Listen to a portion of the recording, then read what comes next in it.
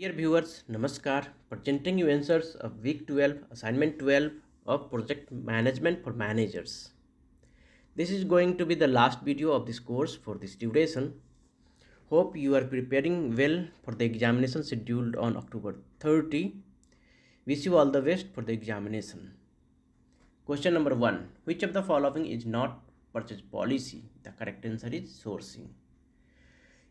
Employees purchase is the part of purchase policies. For example, if the industry is based on agriculture and employee has a farmland, then the employee may be supplier to the industry. Suppliers purchase is the most common type of purchase policies. The suppliers may be local, national or international. Speculative buying is generally done to avoid any price escalation of the item to be purchased. Question number 2. Which of the following is not included in the prevention cost of quality? The correct answer is product inspections. Question number 3. A product consists of 650 units of assembly. What is the probability that any specific unit of product is conforming? If we go by 3 sigma. 3 sigma means the probability of conforming is 99.73%. If the product have 650 units of subassembly or parts, then each units of 650 will have probability of conformity or conforming 99.73. Hence the correct answer for the product will be 99.73 multiplied 99.73 multiplied 99.73. It will go to 650 times. That is 0.9973 raised to the power 650, and the value is coming to be 17.25. Question number 4. Which of the following is not a dimension of quality? There are total 8 dimensions of quality as per Professor M.K. Barua, and perishability is not among them, and hence this is the correct answer.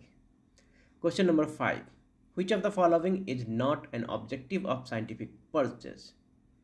The correct answer is performance evaluation. Performance evaluation is not part of purchasing. Cost reduction and maintain continuity in supplies, and standardization is part of scientific purchase objectives. Cost reduction is obvious. Maintain continuity in supply is done to have sufficient inventory all time, and standardization improves the availability of the items to be purchased from multiple sources.